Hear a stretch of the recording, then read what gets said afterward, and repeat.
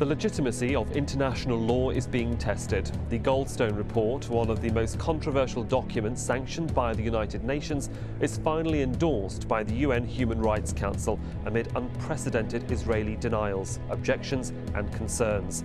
Does the report pose a threat to Israel? And is it an opportunity for the Palestinians to take back the initiative? This is Inside Story.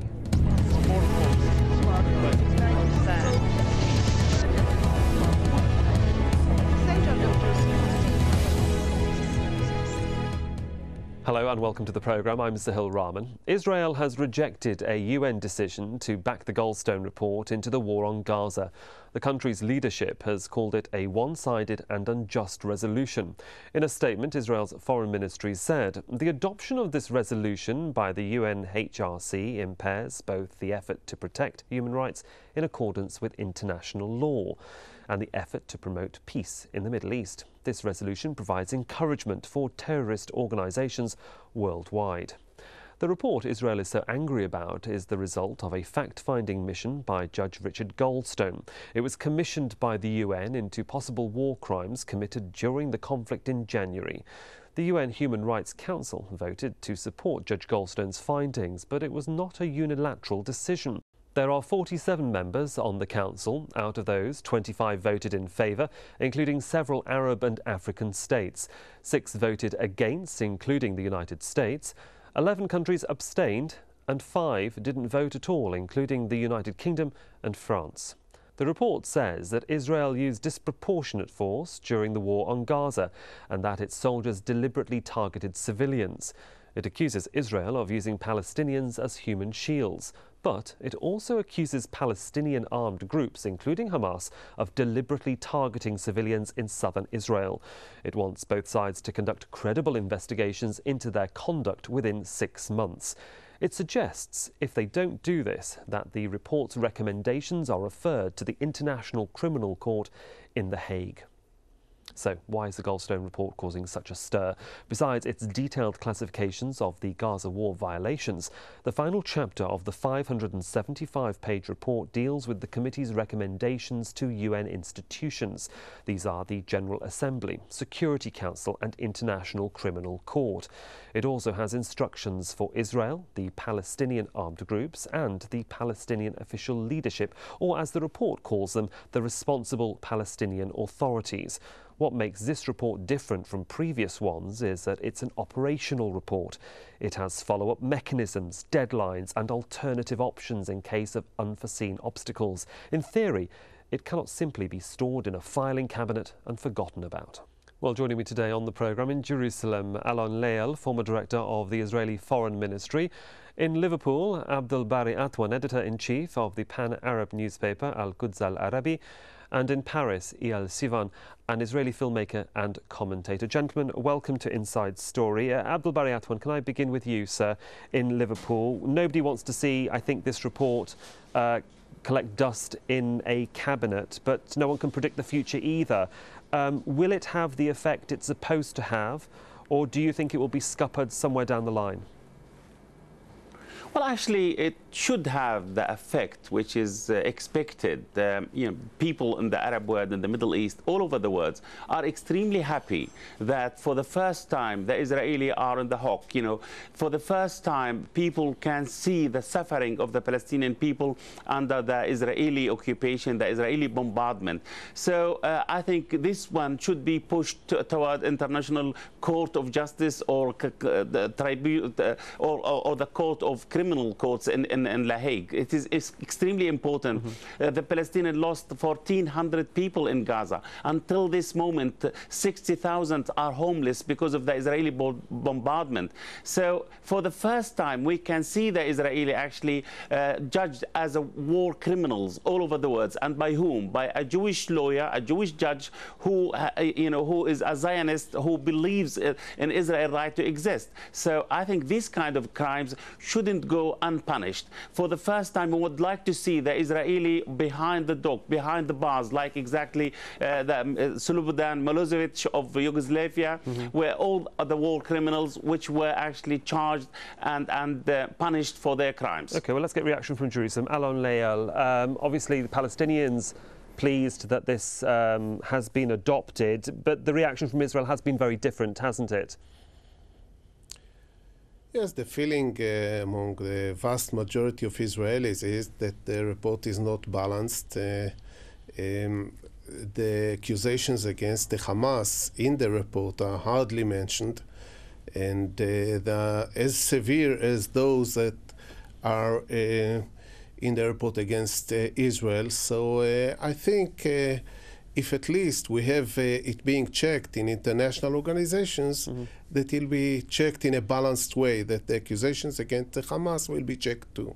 Mr. Eyal Sivan in Paris, as a Jewish man looking from the outside inwards, and also how the world has reacted to the adoption of this report, what's your position on this? Well, first of all, I think that the fact that there is an international renowned lawyer, man of justice, that decides not to treat Israel anymore as a state of exception, as something which is behind the law, above the law, this is a very good news. The problem is that if we go deeply into the report, we find that there is a main issue, which is what are the rights of people under occupation to defend themselves. Of course, everybody is speaking, and the Israeli official spokesman will speak about the fact that there is a danger because democratic states cannot defend themselves anymore. It means they cannot act legally in a terror means. But in the same time, what are, after the Goldstone report, the rights of population under occupation to defend themselves? And I want immediately to react about, if you allowed me, to react about the question of this is a non-balanced report.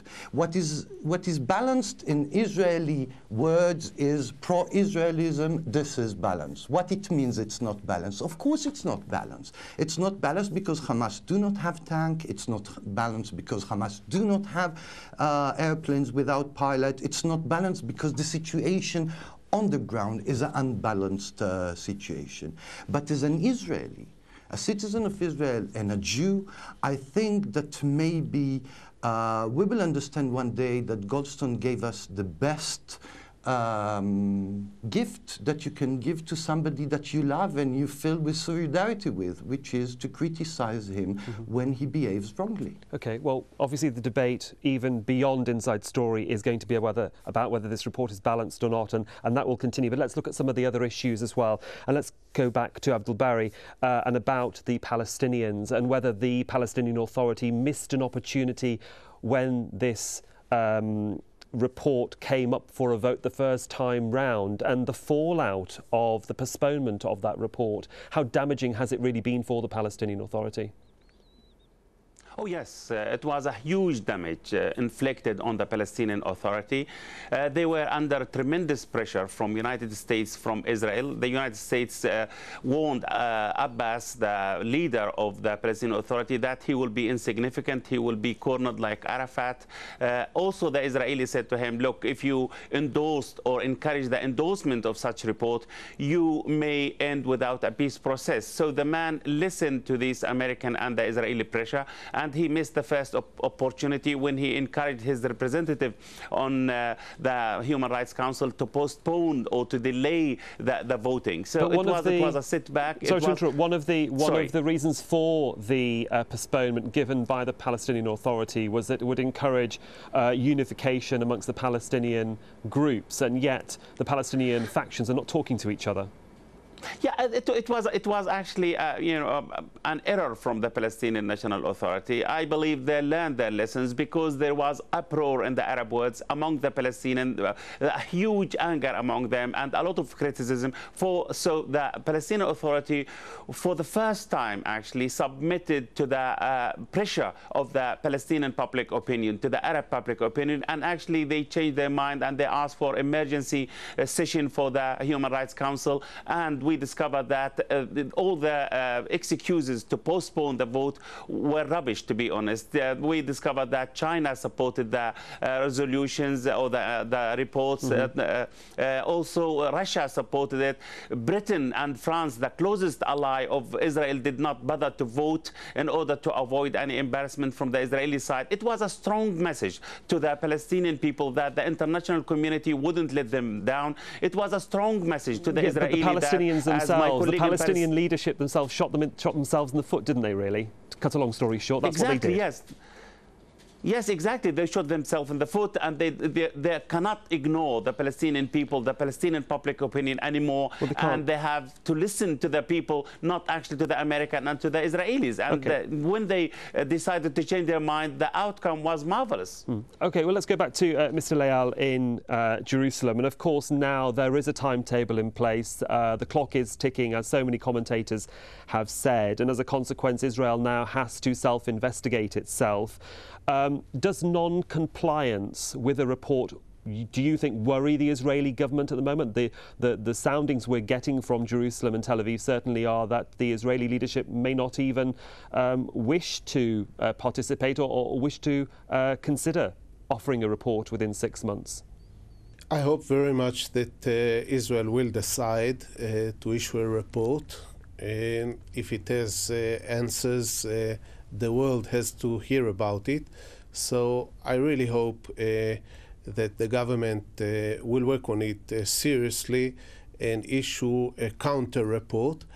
I think what is important at this stage is if the United States will veto the decision or not. There is a big question mark about the American behavior. The Obama administration has a different attitude to Israel, to the settlements, to the Palestinian issue than the Bush administration had. And if there will be no American veto, it will be a major blow to Israel. And if there will be a veto, it can stop this snowball from rolling. Well, of course, whether it does or not, we will see. But of course, joining me now on the phone from Dublin in Ireland is retired Colonel Desmond Travers. Mr. Travers was asked by the UN Human Rights Commissioner to participate in the writing of the Goldstone report by offering a senior military opinion on the strategic military objectives of some of the events that took place during the December and January assault of earlier this year. Welcome to Al Jazeera, sir, and thank you for your time. We know what the report is now recommending, that both the Palestinians and the Israelis submit a self-investigation report within 6 months.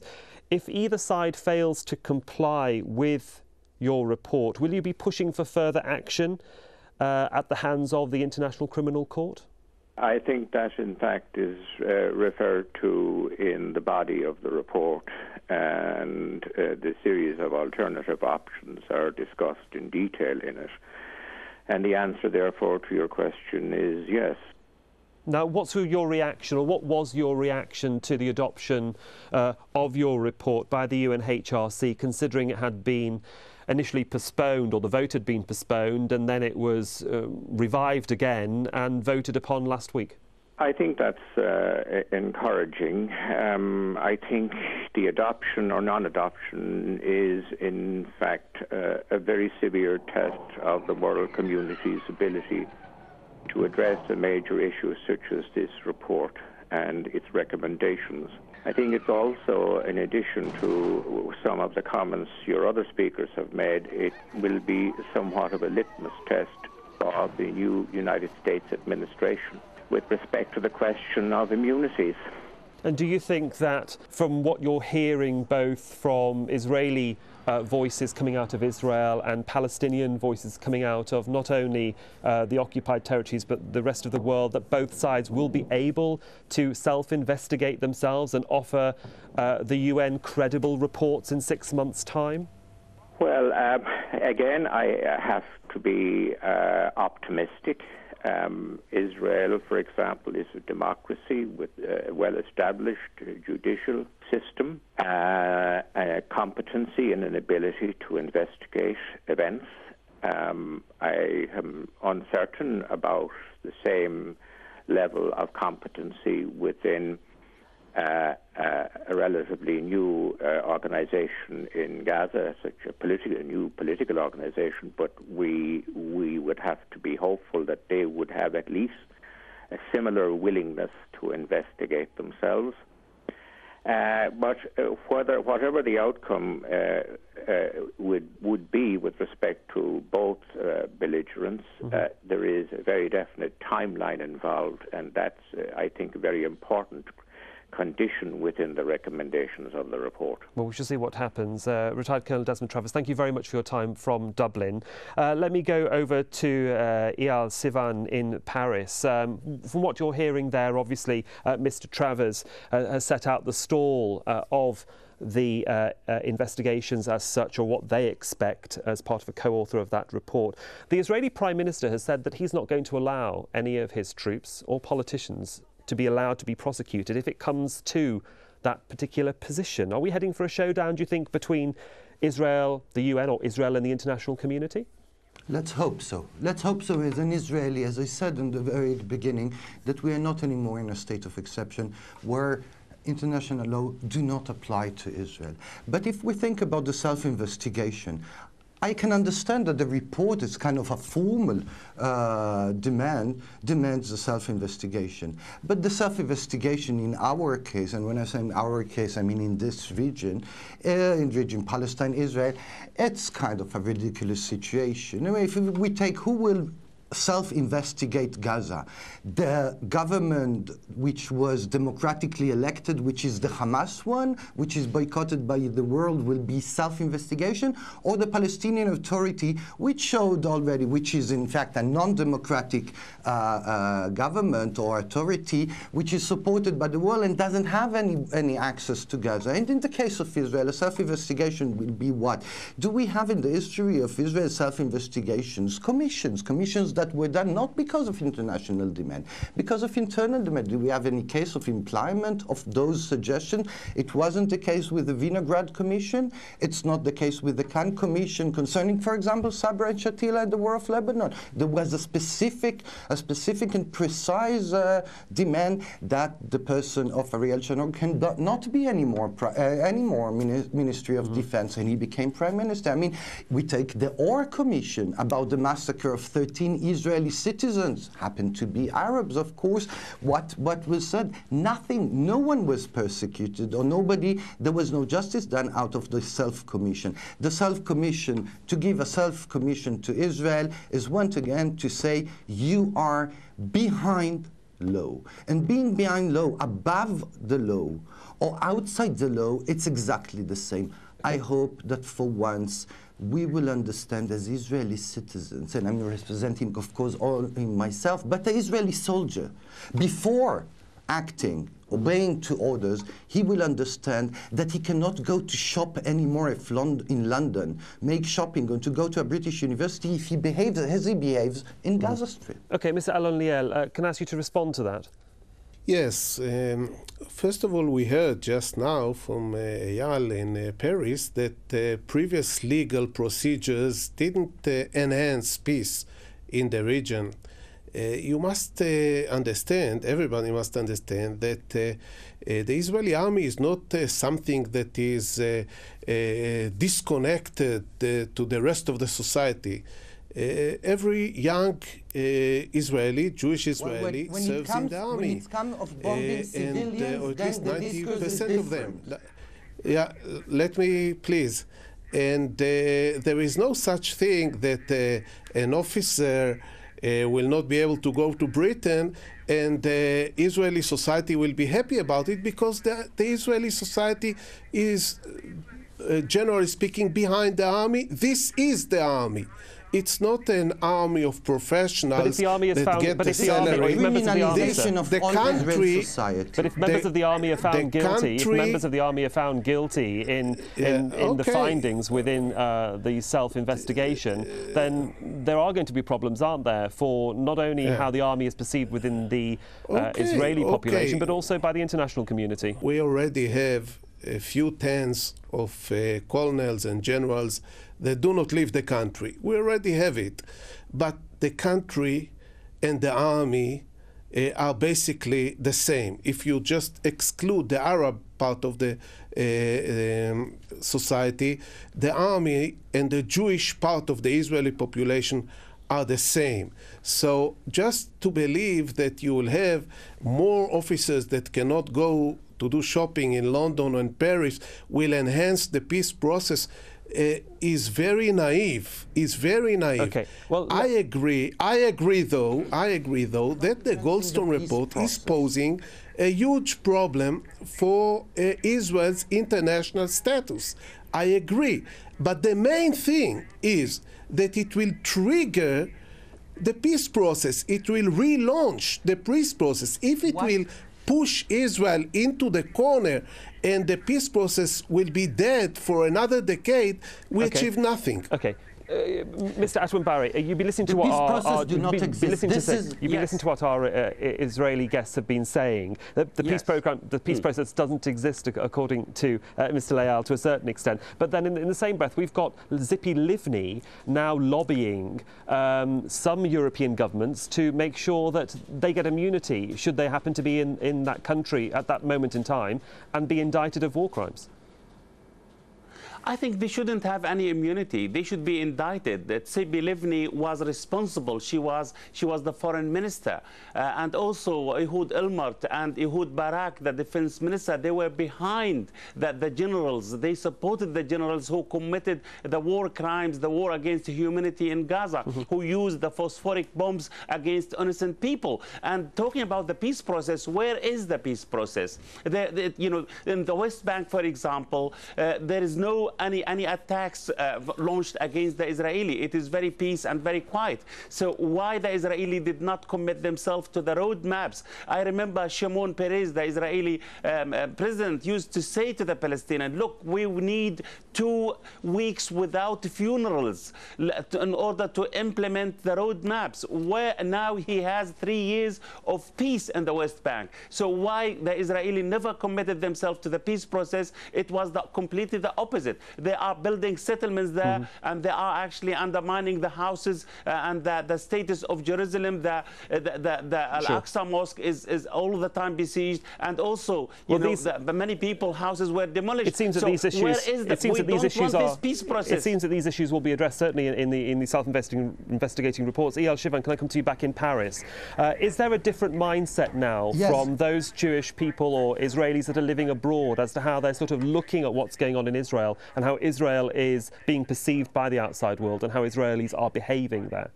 First of all, I would like to come to a main argument that was said by Mr. Leal before, which is the fact that there is no difference between army and the population in Israel. Well, this is very strange. When it arranged the authorities, there is no difference between army and civilians. But when it comes to blame Palestinian resistance, so suddenly civilians are attacked.